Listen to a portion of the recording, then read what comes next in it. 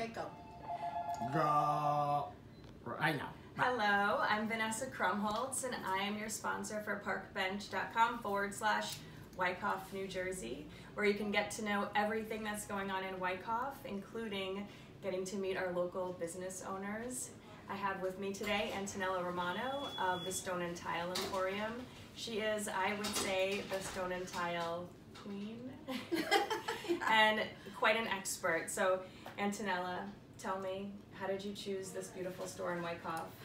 Well, I actually drove by it when my mom was alive, right before she passed, and I remember we were looking for a building, a design studio, and we drove past this. It was not for sale, but remember Mom making a comment that it reminded her of the Hamptons. So after she passed away, I actually came in here because it was a gift shop. I saw that there was a nativity set on sale. So I came in to buy it and then found out the building was for sale. So long story short, it was fortuitous that it ended up being for sale. I purchased it and the rest is history. And it's very homey. It's from the 1800s. Oh, wow. It was the post office at the turn of the century. Huh. And then it became, I believe it was the switchboard operator, placed back in the 30s and 40s. And then after that, it's always been doll stores and boutiques. So it has a really nice history and has a good vibe. And I fell in love with it.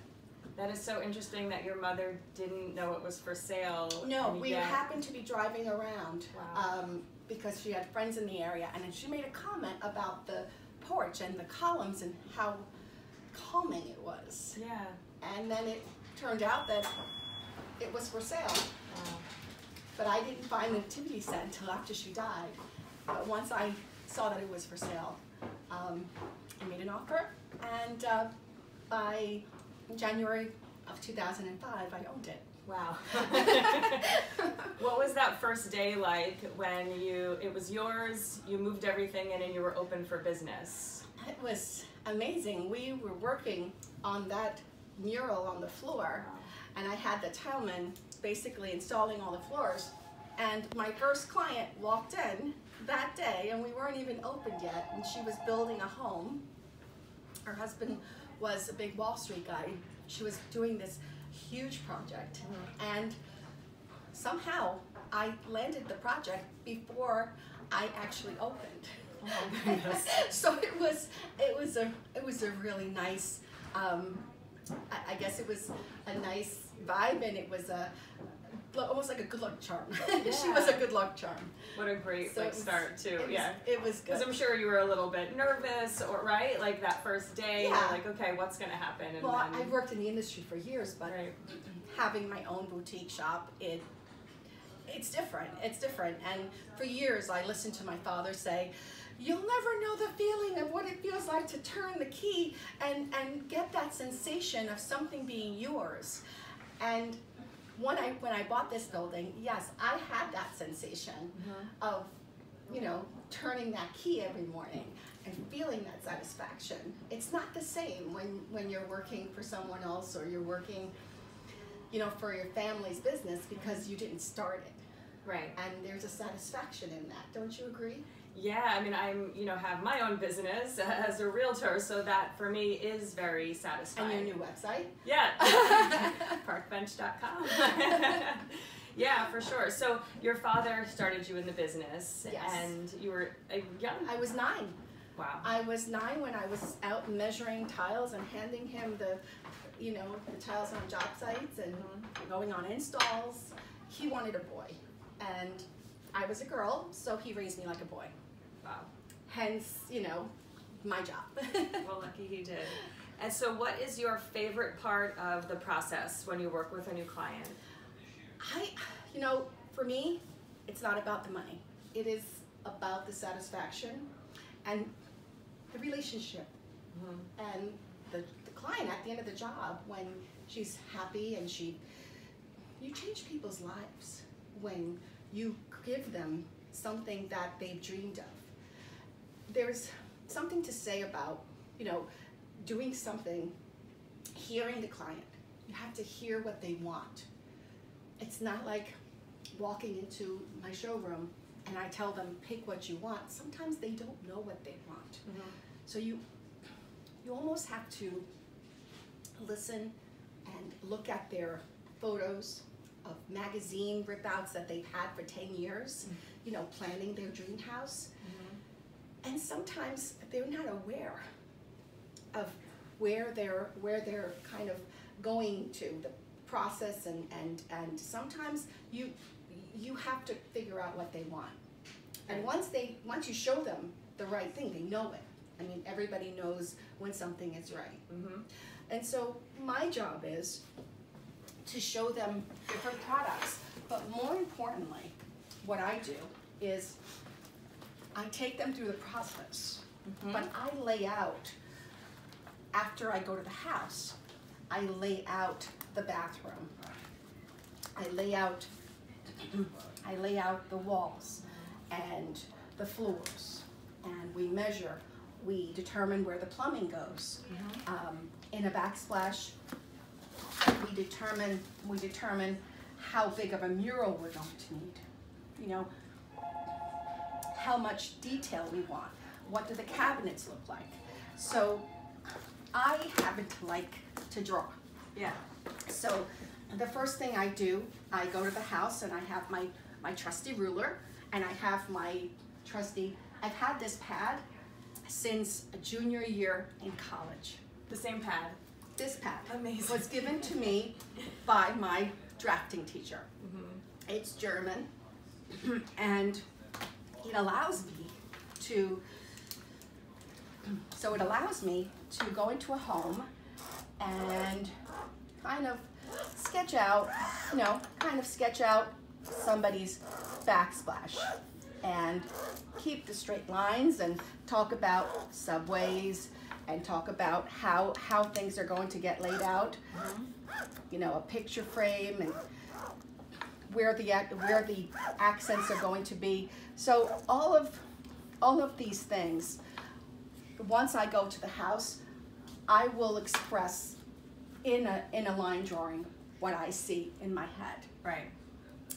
Then I come back to the store, I start putting the actual materials in play to my concept.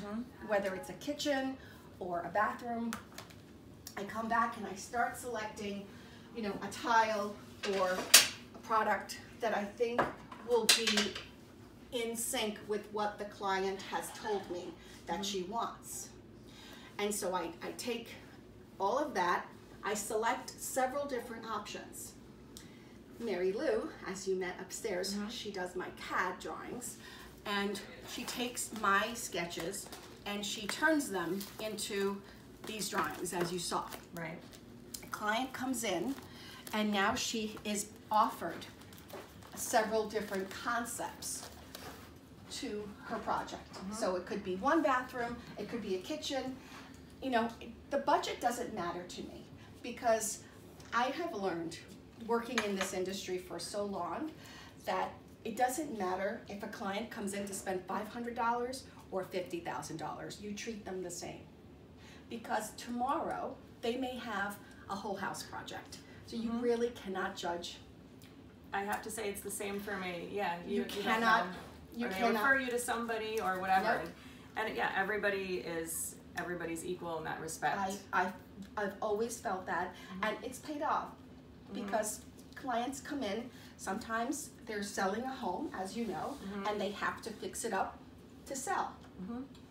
And then you may not see them for a year or two, and then if they're happy with that tiny project you did for them, and you treated them as if it were a whole house project, they'll come back and they'll give you that whole house.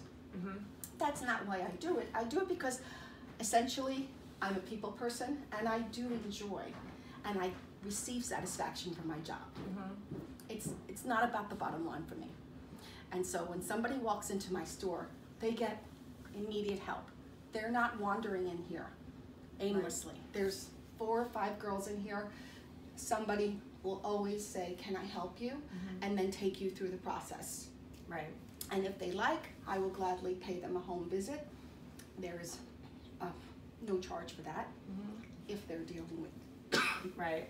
I know you did come to my house and she did my kitchen floor, and she came and she had a great idea for doing a herringbone style with the wood tile that we were interested in, and I get so many compliments on my kitchen floor. It's amazing. Well, it's beautiful. And hopefully soon we'll do our bathrooms, so we'll be back. So you see what I mean.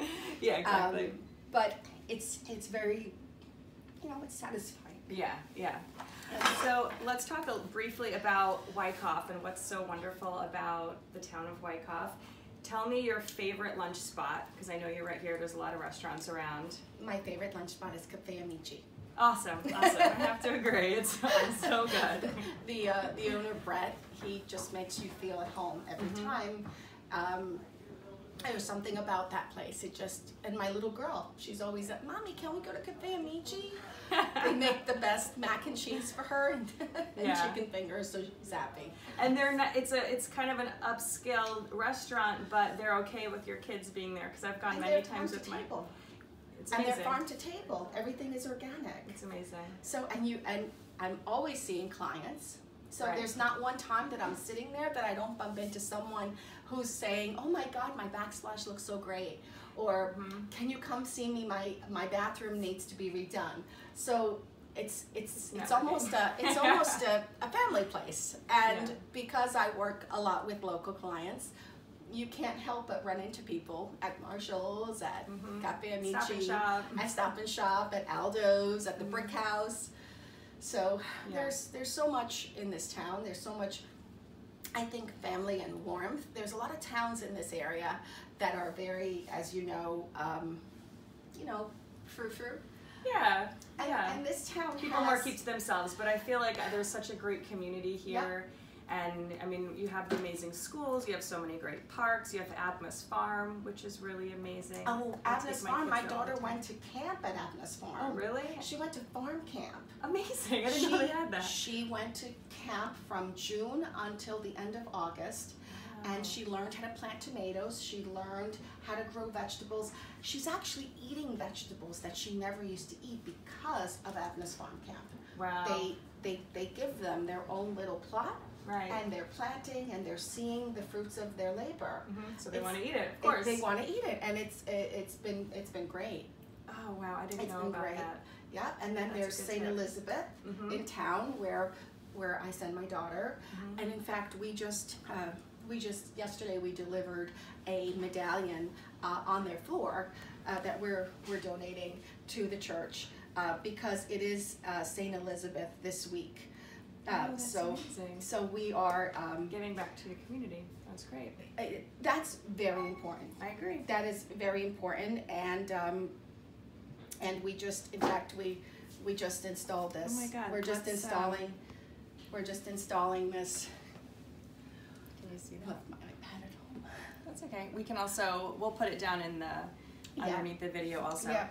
I'll send you pictures. So how do people find you? What's the best way to find you? Word of mouth is really okay. Tell me your social media accounts. So I have Instagram, Facebook. I also write for the Record. So in the Homescape section of the Record newspaper, I write an article called "The Tile Commandments." Amazing. And I've been writing since 2011 now, so it's been quite some time. Oh, that's great. And it started as a Q&A, and then it kind of went to writing about pretty much anything from bathrooms to kitchens to, commercial projects. Right. And I usually start out by telling a personal story, some kind of experience that I've had working. If it's a backsplash, I'll talk about my backsplash when I grew up. Right. Or my backsplash of mosaics when I lived in Italy. So, and then I go into the technical explanation and then the material explanation. So, and it has my picture in it. So I find a lot of people around town stop me and they say, "Oh, you're the girl from the article in the Record. I love reading your article. It's sometimes funny." Like one time I had an argument with a contractor because I guess he didn't know who I was and he didn't know I had experience.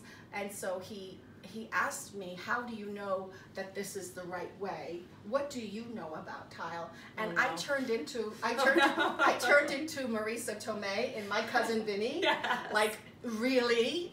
Do you know who I am? And only it's like my imagine. father was a tile man, my uncles are tile guys, my Yeah. whole family's in the tile business in Florence. Hello. Wow. Oh my And God. so I went into a rant, so I wrote about it. Yeah. And so I wrote exactly what I just told you. Right. And it's funny, I got a lot of comments on social media, and they said, you were hysterical. Like, that was the I wish funniest. I had that on video. I would upload it right after this. So I enjoy writing. Yeah. And that's something that I give back, and Yeah. I don't get paid for it. Right. It's just something that I enjoy doing. It gives me exposure, and it lets me express myself, so people really know the heart, what's in my heart, Yeah. because I talk about myself, I talk about my work, and I talk about the joys of seeing a job well done. Amazing. Well, for everybody who's watching, we'd like to offer you a special for coming to see Antonella. So what would you like to offer? Well, for starters, I will offer a free in-home visit if you see this video and you give me a call, and of course we will extend to you a 20% discount with your purchase. That's pretty amazing. So if you guys need any tile or stone work, please come see Antonella at the Stone and Tile Emporium Call me. in Wyckoff. You can find me parkbench.com/Wyckoff. Vanessa Krumholtz, Realtor, on Facebook and Instagram.